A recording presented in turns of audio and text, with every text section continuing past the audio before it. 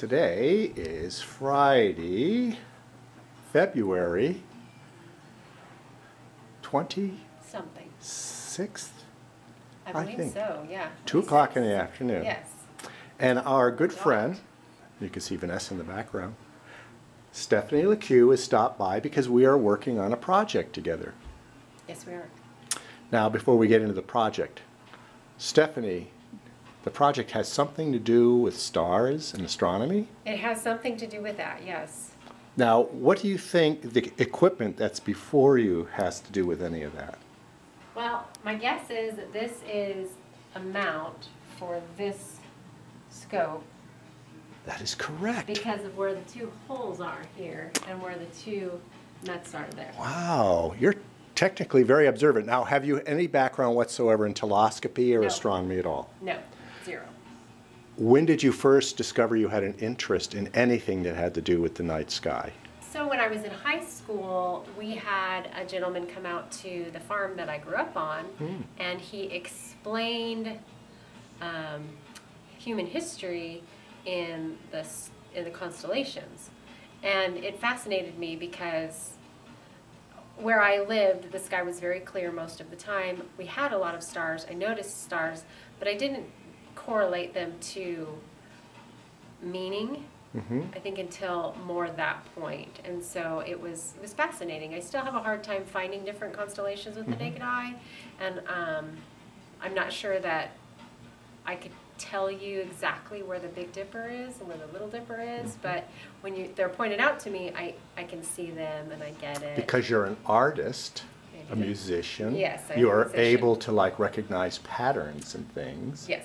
And that's what the ancients did, didn't they? Yes, they did. Without distractions, without city lights, without all of the, this ambient light that we have going on, they were, I think, maybe better suited to look up and really notice different patterns and light and things like that. When we have a great big moon at night, and if I'm outside taking the trash down or something, it's brighter, so you notice that. But it's kind of hard because you still have the city lights, the street lights, the neighboring lights. So. Yes, in our modern era, being able to clearly delineate the night sky under various conditions is very challenging. And I will say, one of the cooler nighttime experiences I had, though scary, was in Africa, because we were out in the bush with nothing. So we didn't have any of that ambient light. That was a distraction. So it was kind of a neat experience, but it was terrifying because there was things that wanted to eat you, but well, like a lot. And things that people want to eat, unfortunately, in Africa, too. Right, there's that. So I'm Jeff Barber. I live here in John Day, and Stephanie lives in this area as well, the John Day Valley. And we have a bit of a project that's been cooking now for more than a year that has to do with the night sky and astronomy. But before we launch into that project, I just quickly wanted to review something about telescopy because it plays a huge role in our project. This here is what is called an EQ3 mount. It's for light telescopes. It's EQ because it's equatorial, which means it's a type of mount that will allow you to just push in one direction to follow the stars as they arch across the sky. Because we know the Earth's a sphere, and as it rotates, the stars start on the east and they rise to their highest point called culmination, and then they set to the west. And that's very important for our project because the culmination of things in the heavens is the best time to look at them through a telescope. Down here I have what is called a Vixen 4-inch, 102 millimeter refractor. And it has a certain length to it, but it also has a certain width. And the width has to do with the 4 inches. Because like the human eye, which has a diameter when maximally dilated at about 6 to 7 millimeters, this telescope has a lens in it too. But that lens is 102 millimeters across, which allows it to do what, do you think, Stephanie? If you have a bigger lens, what does that do for you? You can see more? You can collect more light and you can resolve finer detail.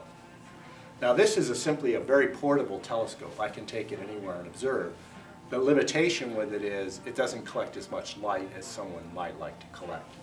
So when the telescope is mounted on the mount, it allows you to navigate throughout the heavens and track the stars in their motions. And because the telescope is portable, it allows you to do it. But as I said before, its portability is also its bane because it's not a large enough telescope to really reveal a lot of fine detail and very, very faint deep sky objects. So obviously, if you have something portable that's easy to carry around, you have a trade-off with performance. So our project has something to do with being able to install permanently the facilities to support a larger telescope that doesn't have to be ported around, and a lot falls out of that. Go. This is one of the most important reference tools for all amateur astronomers. It's called a Deep Sky Atlas. And basically what it does is it basically shows you in the heavens in two-dimensional format what you might want to look for in terms of the night sky. Now this one came out of a website that I used to have called astro.geekjoy.com that's still available as an archive on Google. So that is available for people, and it covers observing up to about 2010. And I seriously got into observing after a childhood interest in about 1999. But at the same time, I also took up jazz music, which meant there were competing interests. Right now, I'm mostly focused on playing music. But I still love astronomy, and there's still a lot of the night sky to be observed. But what an atlas like this does for you is it allows you to find things in the heavens. So for instance, based on what time of year it is. So right now, for instance, you pointed out that you could find that you might be able to find the Little Dipper or the Big Dipper. This shows you the orientation that it would be at a certain time of the year, and it says right here that it would the way that it would look in late July. So in late July, if you were to look up into the heavens around as soon as it got dark outside, which is about 10 o'clock in July, this is how the stars would be arranged, and it would tell you where all kinds of little interesting things that you might want to look at to find. Now, modern astronomy doesn't require something like this anymore because the telescope that I have set aside for the project that we're working on has the ability to navigate based on a database to anything you want to see. So all you have to do is punch in the designation. Could be a Messier object. Messier 42, for instance, the Great Orion Nebula.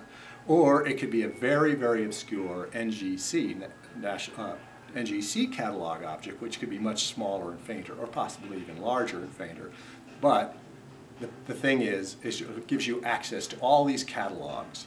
So you just type in the designation, and the telescope, if it's properly aligned and set up for the time of year and the date, will automatically slew across the heavens, and if you've done a good job of it, you'll look in the eyepiece of the telescope, which by the way is located at this end of the telescope, and you will see what you were looking for.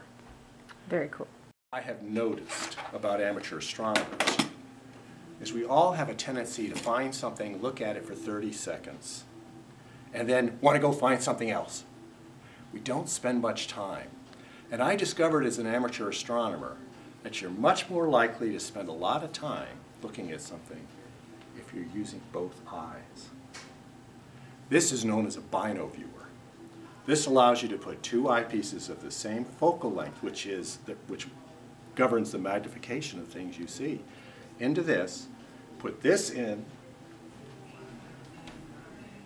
to the telescope, like this, and now you have the capacity to see with both hemispheres of the brain.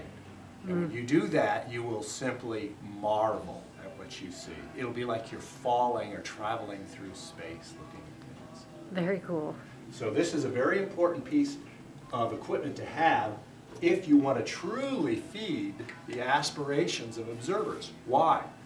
Because these small telescopes don't give views the way a large telescope using astrophotography would give you. It's just, we just don't have enough sensitivity in our eyes, and the scopes are too small. But if you can find a way to present something to the human brain that fully engages you, you'll find that you'll have a much more enhanced appreciation for the night sky. So this is just a couple of things that I want to point out before we get around to actually working our project together. See the screen here before me? Yes.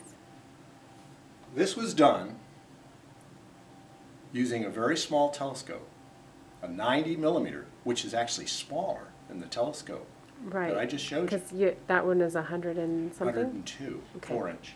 This was done through a small telescope on a mount that tracks things as they move across the heaven, multiple exposures. And this is a view of the great galaxy in Andromeda, M31. And you would have to have a 30-inch telescope to be able to see a view like this.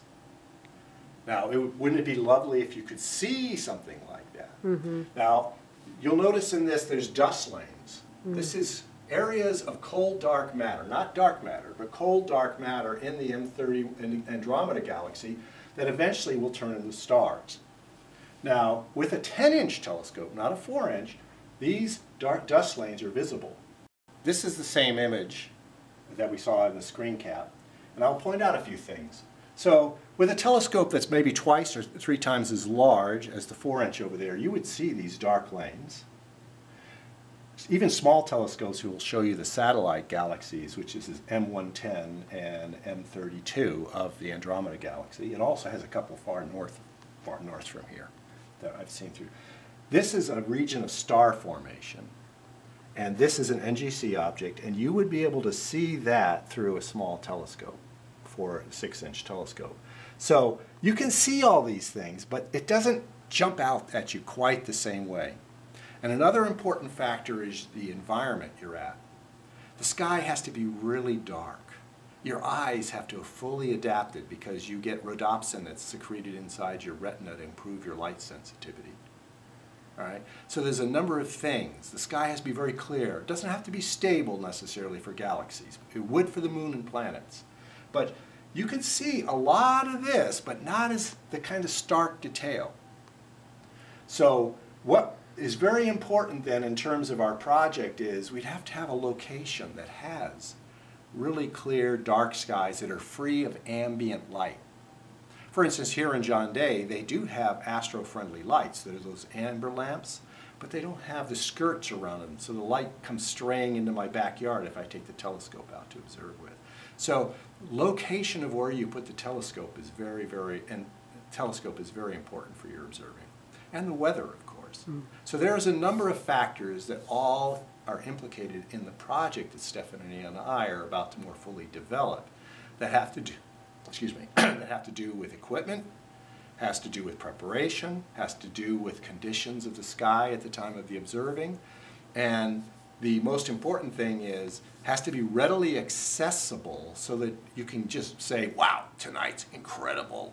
Let's go to the observatory. So we just revealed our project to our folks. Okay.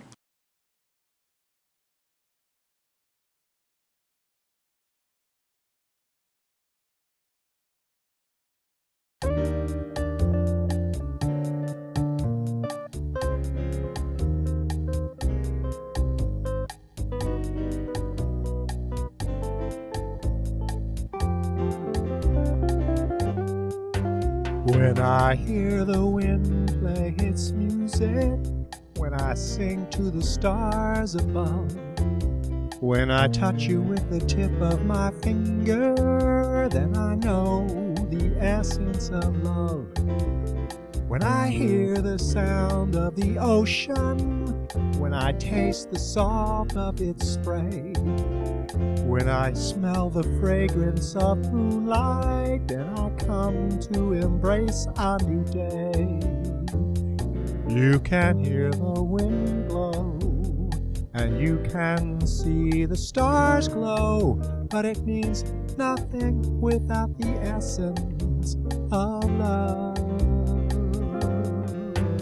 Yes, you can hear the wind blow, and you can see the stars glow, but it means nothing without the essence of love.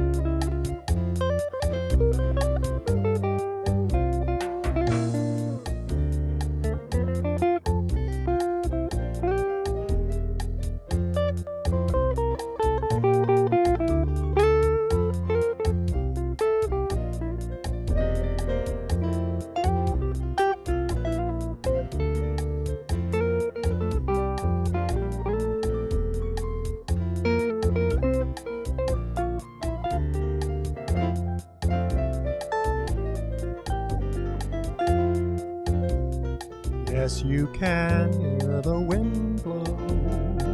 You can see the stars glow. But it means nothing without the essence of love. Yes, you can see the stars glow. You can hear the wind blow.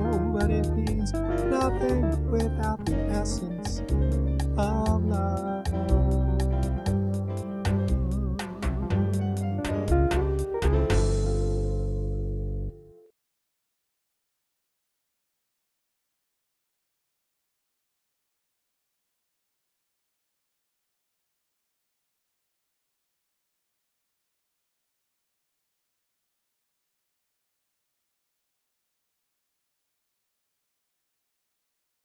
We're now going to go and take a look at a slightly larger telescope, one that is destined as my contribution as a hosting astronomer in the project that we just talked about.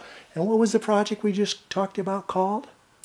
Carpe Noctem Observatory project. Right, right. In which, the goal of which is to help people become inspired by being the eyes of the universe. Looking back at itself. Okay.